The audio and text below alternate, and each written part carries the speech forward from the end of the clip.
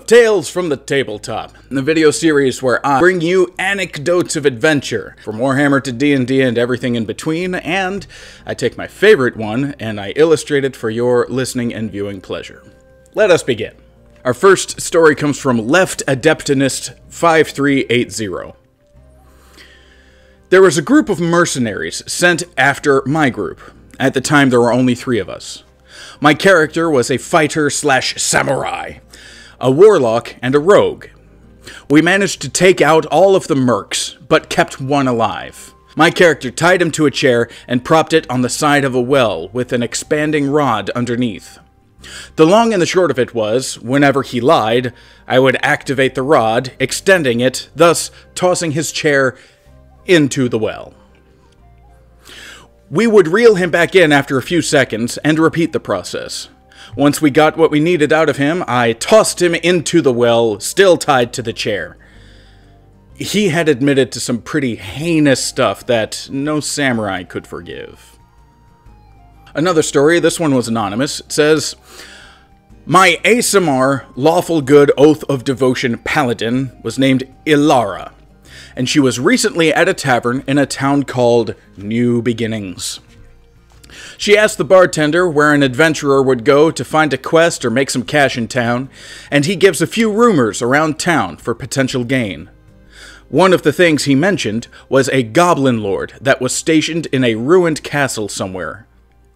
He also says that she could start a bar fight and loot the loser. To which Alara says, "Oh, I don't think I could ever throw the first punch in a bar. Assault and stealing is very wrong." Well, after this, Ilara sees a group of goblins in a booth and decides to go and talk to them. She asks about the goblin lord, hoping that they'd just tell her where he's at without asking her too many questions of her own, because she can't lie. The goblins say, well, we aren't going to tell you where he is because you're probably just looking to kill him. Alara responds with, okay, that sounds fair, but before I leave you and all of you to your meal, I have to ask, what brings you all to the tavern? The goblins tell Alara about their most recent haul. Apparently, they had recently killed a bunch of pilgrims, and the goblins decided to treat themselves to a nice dinner for once. Alara punched them in the face, and then later looted their bodies. Our next story comes from Rusty of Shackleford. Rusty writes a story titled, Rainer Crestford, Green Knight, Hero of the Realm, Dumbass. I'm playing Rainer Crestford, a variant human fighter, battlemaster to be specific. He's built like a Ford F-250 and is covered in enough metal and idiocy to pass as one. He had a strength of 18, a magic sword, a magic shield, and more armor class than he knew what to do with. He is also a complete and total dumbass. He has consistently misinterpreted women's advances as them asking for help, consistently spaces out and forgets people's names, is somehow fluent in Giant, and has a strange ability to befriend fellow jocks. He hates bullies, he hates his dad just as much, and more recently, had the artificer of our party cast Jump on him. Everyone except him then jumped into a bag of holding. Rainer then proceeded to use his increased jump height and an immovable rod to scale a 30-foot wall. We nearly got TPK'd before some reinforcements saved our butts, and Rainer gave an impassioned speech he made up because he was pressured to be the hometown hero. I adore him. He is impossibly dumb, and yet he is both so extremely attractive and naturally friendly, it just doesn't matter. Sounds like a fun one. If you got more stories, send them in. This next story is the one that I've been illustrating. I hope it was worth the wait. Strap in. This story is from Sunflower Shine 03, and the title is Sorcerer Sold His Soul, Session 1, and then it only got worse from there. Me, a Kenku rogue, psionic blades, stabby crow. Cleric, Hadozi teeth domain cleric who's pretty much Darth Vader, but strangely pacifistic. Warlock, hexblade elf, changeling whose weapon keeps changing, and my Kenku wants to steal it so bad. Sorcerer was a half-elf shadow magic, the focus of this story, and was very naive about some things. Important note, every one of us is proficient in deception. This is a theme of the party. We start the campaign on an airship, introducing ourselves, as we've all been hired on as mercenaries. The sorcerer immediately has no idea what I mean when I say my name. The rest of the party tease him relentlessly. We arrive at the main town of this campaign, and I go off to a tavern. Sorcerer decides to wander off and comes across a VIP room reserved for a few wealthy poker players, and in the first roll of the game, immediately bluffs his way in. He bluffs his way through the minimum bet. He did not have close to the amount of gold they required. He rolled a natural 20 to win the first hand, and leaves with 150 gold, and the poker players being bewildered at this weird half-elf just playing one hand and dipping. He comes back. The party introduces themselves all as sorcerers. We are now the 4 sorcerers. 3 liars and a liar, but different. We get our assignment.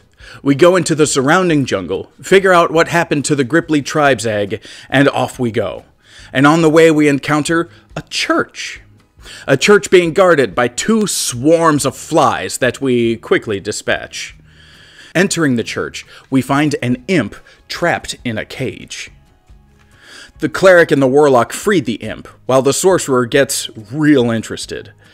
The imp and sorcerer talk, and he finds out that the imp's previous master left him 3 years ago. The imp offers a deal of, "I will help you out if you don't be a douche to me."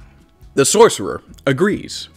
The imp pulls out a scroll written in Infernal. None of us read Infernal, and the sorcerer just signs it. I mean, does anybody not know what happens next? Is there anyone watching this who cannot guess what just happened and then what happens next? Naive is right. Gracious. Session 2 begins. We head to the Gripply village, get the rundown about the egg, learn that 3 bullywug tribes hate these guys, and maybe stole the egg. We gotta investigate.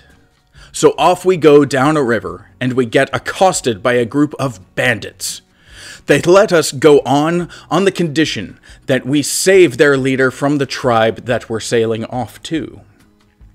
We reach the tribe, convince them not to burn the bandit leader to death because he whistled, which he did not. The sorcerer decides to make a deal with the tribe's leader. He says he won't ever whistle again, and at the last moment sneaks in that the tribe has to tell him where the egg is. Turns out none of the tribe knows where the egg is, thus breaking the contract as it is signed. The tribe proceeds to spontaneously combust, their souls stolen, and the imp vanishes as he suddenly needs to level up due to gaining about 15 new souls. Needless to say, the rest of the party is saying, "What the hell, sorcerer?" A session and 1 Black Ops-style tribe murder later, the imp returns.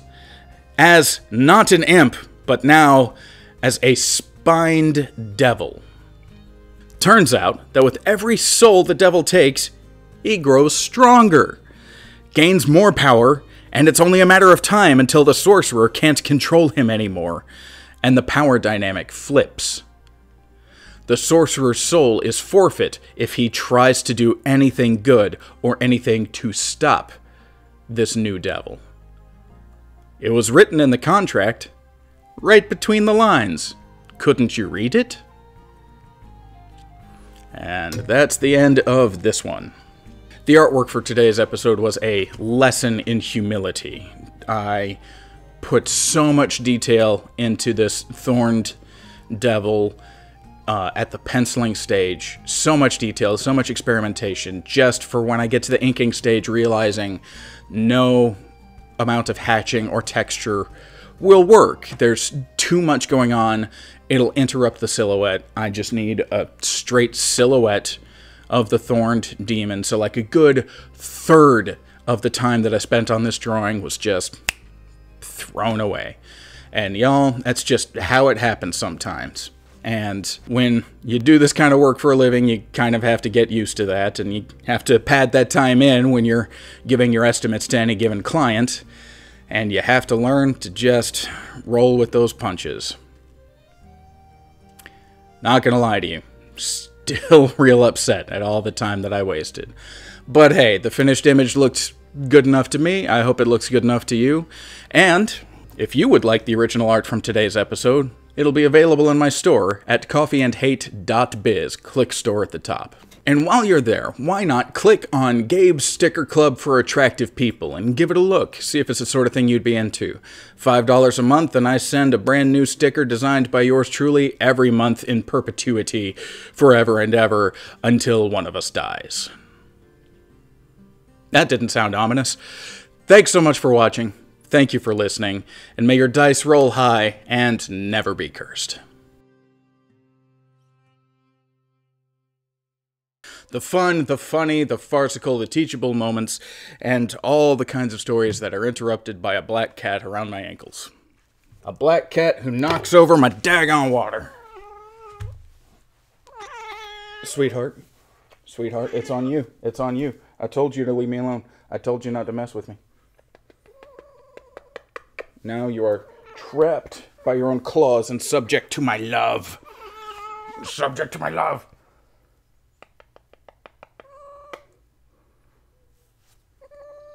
Entering the church, we find an imp trapped in a cage. Entering the church, we find an imp trapped in a cage. Son of a bee sting.